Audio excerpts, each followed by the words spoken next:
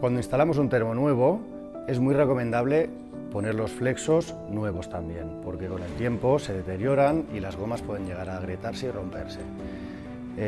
Lo único que hay que tener en cuenta a la hora de montar y de comprar los flexos nuevos es, 1, la medida, si es media o 3/4, y 2, si es hembra o es macho, ¿de acuerdo?